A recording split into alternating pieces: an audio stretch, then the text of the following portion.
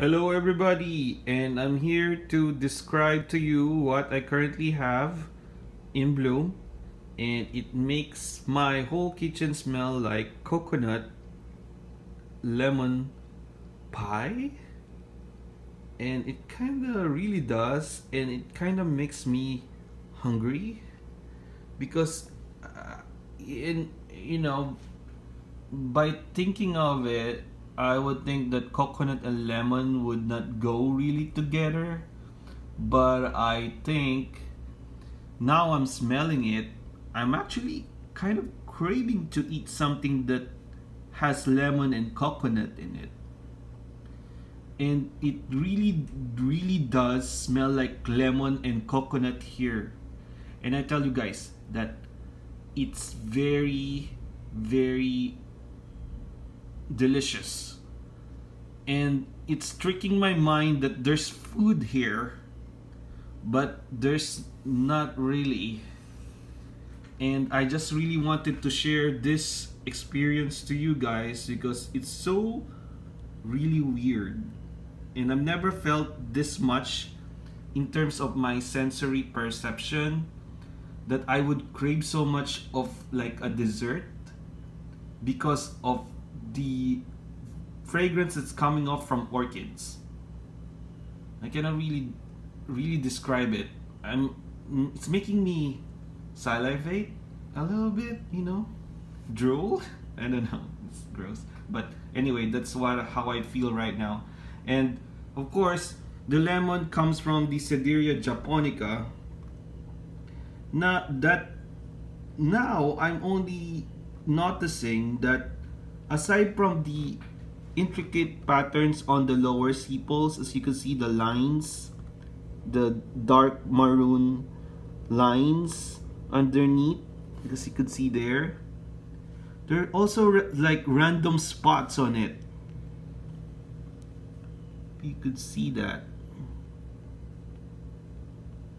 See, there's some like random spots on all of the flowers. Some of them don't have it, like this one here, but some of them do, like these guys at the front. Then some of them again don't have it, like this one, but this one has it, as you could see there. It's really odd. Well, anyway, that's just I was just curious of like how if you had this feature on your flowers of Sedirea japonica, because now I'm just like seeing this for like kind of the first time, and it makes me like kind of wonder, like, is it really happening pretty much across the Sedirea japonica? So, I mean, I would think these are like self hybrids. And it's not like a real hybrid, it's more of a selfing. That's one of the ways that people propagate this Sedirea japonica, especially the phalaenopsis species. They do like to self these guys through seed, and each one is basically some sort of a different version of the other sibling. So there you go. So that smells really like lemon, and it's been like doing that ever since I bought it. Yep. So I'm excited for that one. And this guy here really smells like a lot of coconut, roasted coconut, aroma. And it kind of makes me feel high. And with me having a background in chemistry, it kind of makes sense that people get a little bit high, like a chemical high, due to this aroma. Because a lot of this aroma, as you would know, even if you look it up on Google or anything like that, you don't really have to know much about chemistry, but aromatics from flowers, the composition, the chemicals that produce this aroma are from this aromatic, benzene ring derivative chemicals. And a lot of these, when it's in high concentration, especially in the air, it kind of goes through your nose, and it kind of does this altering effects, chemical altering effects that would, as you would think, paints, thinners, the new car smell, those have aromatics in it, and it kind of makes you dizzy if it's too much, and if it's not too much, you could just have a little bit of a buzz. But yeah, I mean, be careful, of course, with those exposures to very high concentrations of aromatics. But I think, of course, orchids, aromatics from flowers, I would think it's not so much of a high concentration that it would actually get you sick, I would think. But it's just like a much more of a good feeling of like the smells, and reminds you of stuff. Did you ever have that experience of having memories brought about by smells, scents, fragrances, especially from your childhood? And this kind of brings me a lot of like those memories from childhood, because I came from the Philippines, and we have a lot of coconut trees, and there are a lot of coconut products, desserts, name it, we put it on food, coconut milk, for curries and whatever. And of course, it kind of makes me happy without even like really thinking about it. It's much more of a feeling. And I guess that's one added bonus of taking care of orchids with fragrances, because just naturally makes you happy. And that's one of the best ways of having a hobby, because of course, why would you be doing something if it doesn't bring you anything to the table, right? Alright, so there you go. I'm just having a morning rant. It's not much more of a morning rant, it's much more of like just these scents from these guys are so overwhelming. So basically, I would just like to remind you guys how I take care of this Maxillaria tenuifolia, or the coconut orchid. And you would remember this, the lazy method, wherein it doesn't even have soil or anything. Like there's a little bit of moss, but just a little bit, really a little bit, pretty much on the top, but mostly on the bottom it's styrofoam, and the roots just take over, and so this is basically, it's not even semi-water culture, it's pretty much always in water. I mean, I fill it up to here, and it's just pretty much it, and it's always in water culture that way. And the bulbs just keep getting plump. And I've seen one, curiously, here somewhere, that it actually popped open because it was so plump. Where was it? Oh, there you go. See here? The other day, it was so plump. Oh, it's won't focus. What's wrong? What's wrong with my camera? Anyway, so there you go. That has like a crack on it. And the other day I was looking at it, and it was so plump, and then the next day it was already cracked. I guess you could actually overwater them to a point that they would suck up water too much, and they cannot even handle it.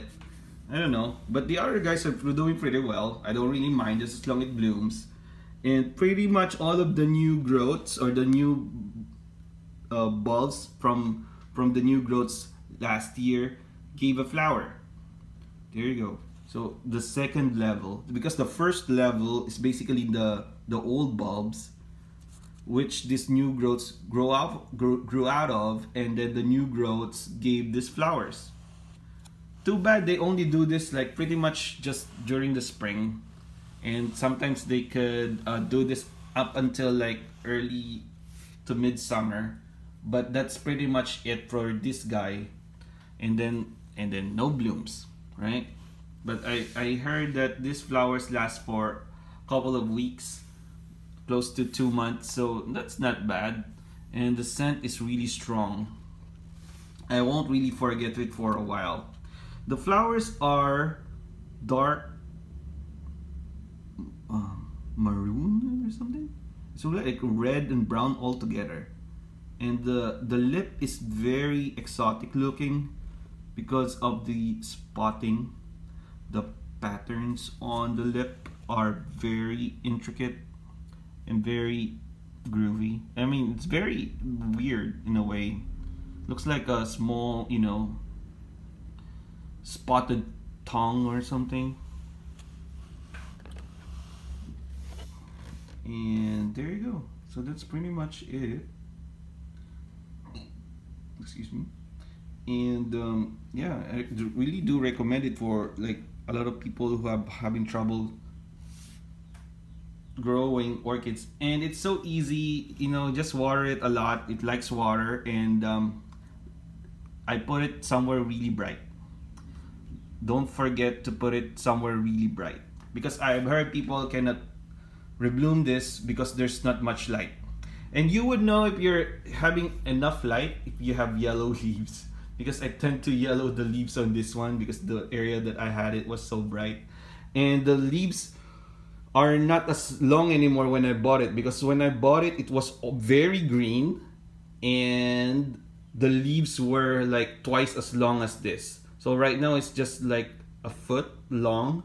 When I bought it, it's like almost 2 feet in the leaves. Each leaf was like that long, and that's like a sign that it's not getting a lot of light. The leaves would be very long. So that's basically how I grow that one.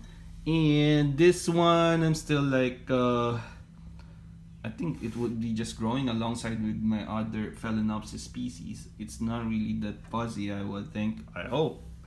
And of course, I just want to show you this begonia that I rooted in water.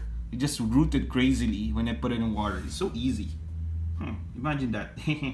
Well, I was just happy that it bloomed while in a container or in a mug like this. So weird. And anyway, so this Tolumnia, I just like to show you this while it's in bloom, because I'm thinking of pollinating this guy here. And what can I say about this guy? Well, it's easy to take care of.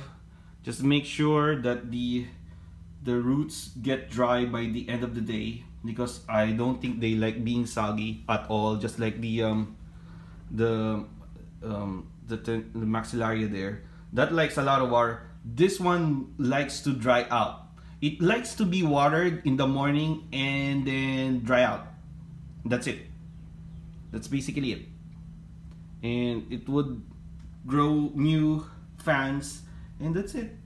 And then it would bloom when the fans become a little bit what do you call that, mature, just like that. This is the oldest one. It actually faded now, and I'm gonna take pollen from these guys and pollinate these newly opened ones here. Yeah, so you could see that it hadn't really opened nicely yet, because the what do you call that, some of the petals are not really oriented fully yet, but they all look different. You know, some have like lighter pink hues on them, and then some are redder, especially the newer ones, the newly opened ones. And then it would grow out to have this pinker edges.